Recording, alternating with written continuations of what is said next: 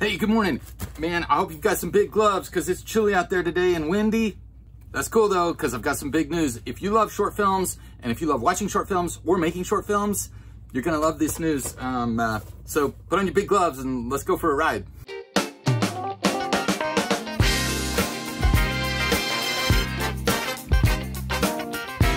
Hey, good morning, lovely people of the planet. This is Jeffo. This is the Morning Ride pedal powered podcast. I'm just a dude on a bike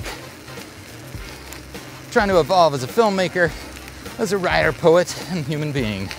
It's good to be on the ride with you this morning. It's kind of chilly out here, isn't it? Whew. Hope you got on your big gloves, man. Hey, good morning. Hey, so as we said, I've got some big news that I'm super excited about. Let me start at the beginning. Back in 2008 or 9, I don't remember now, had a buddy named Rich Chapone. He's a writer up in Alaska. We were living up there at the time. And he had a short story. He's an amazing short story writer. Water of an Undetermined Depth. Highly recommend that collection, especially to dudes. Guys, I mean.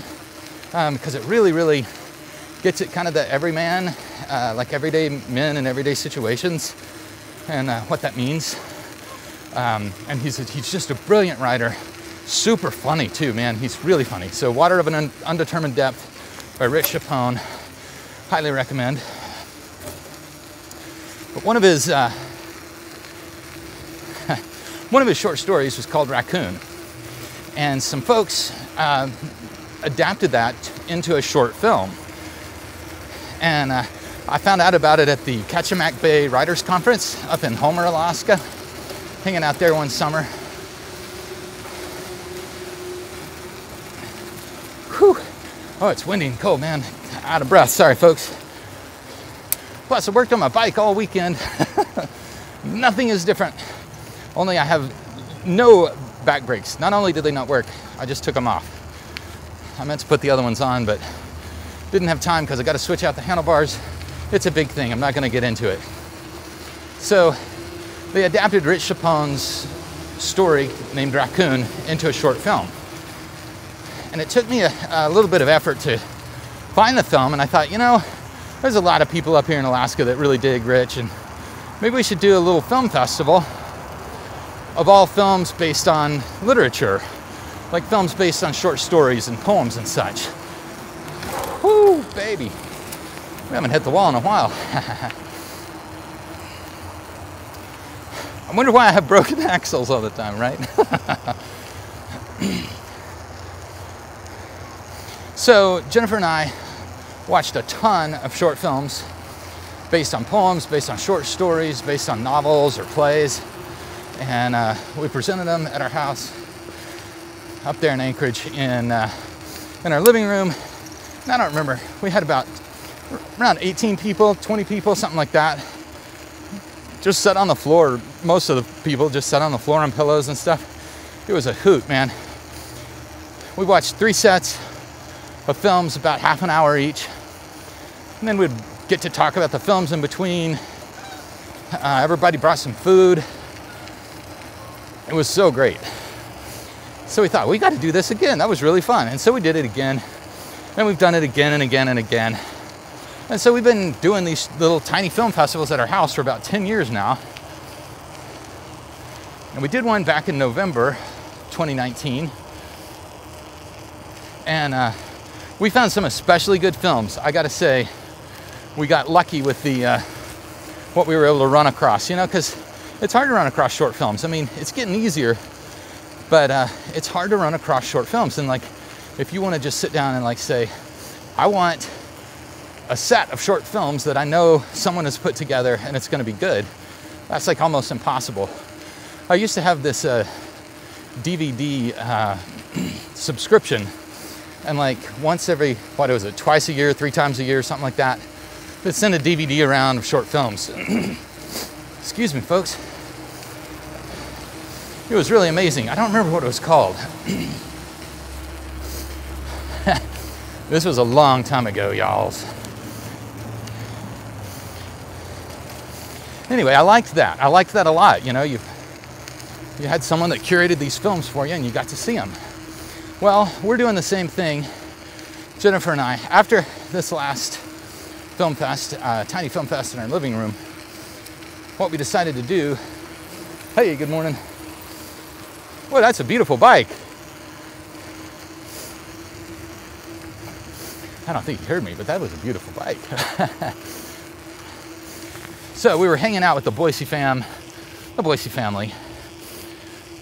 the next day over at Cinder Winery, and we were all talking about the films that we liked the best and the ones that were the weird ones, because we always like to throw some weird things in there. They're just lyric, just beautiful cinematography, beautiful music that maybe aren't figurative or aren't narrative in a sense of storyline that you can determine a plot from.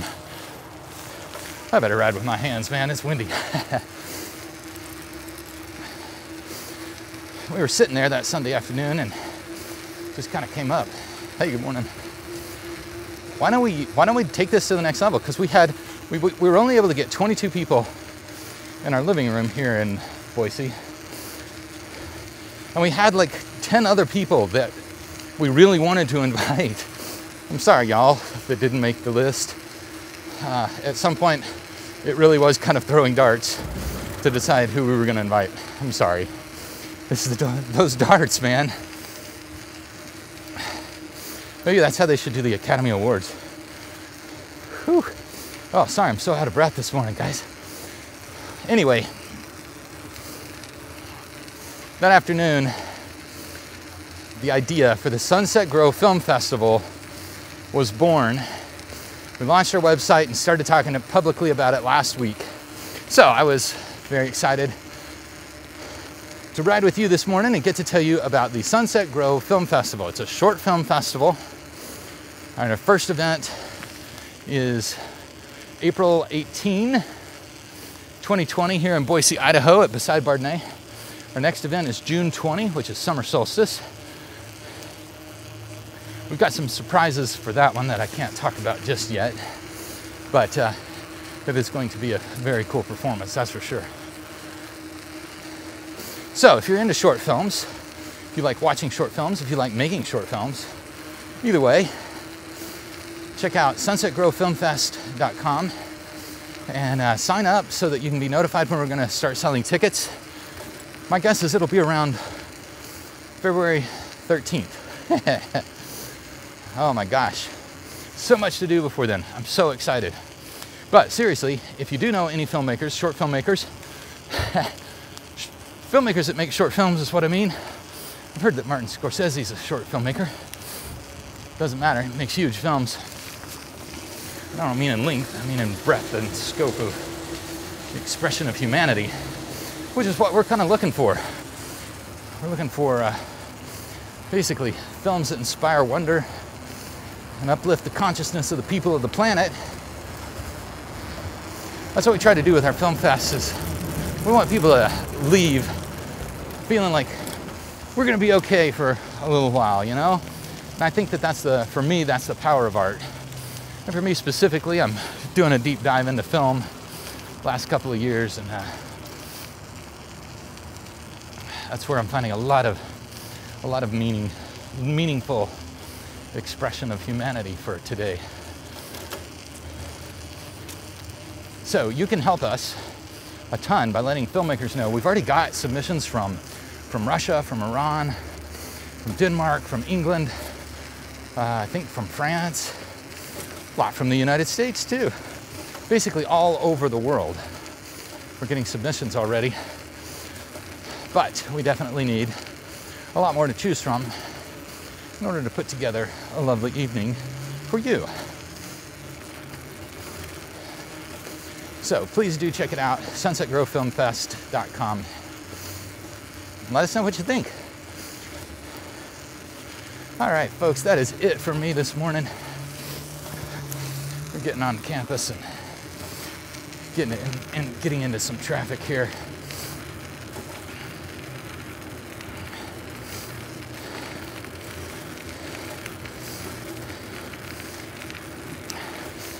Hey folks, if you love riding a bicycle, get out on a bicycle. And whatever that bicycle may be. If your bicycle is making short films, I hope that you get a chance to be on that ride today. If your bicycle is watching short films, I hope you get a chance to be on that ride today. And if either one of those are true, I hope that you get to ride with us in April and June. And then again next season, which will start in October, we'll start accepting films probably sometime this summer.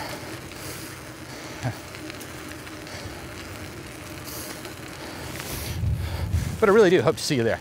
Hey folks, if you love riding a bicycle, get out on a bicycle. Hope that you enjoy your ride today. It is the only one we get. Hey folks, if you enjoyed this video, please click the like button. That really helps me out a lot. Maybe subscribe. That'd be cool because then you get notified every time a new one comes out on Mondays and Thursdays. Plus, there's gonna be so much good news.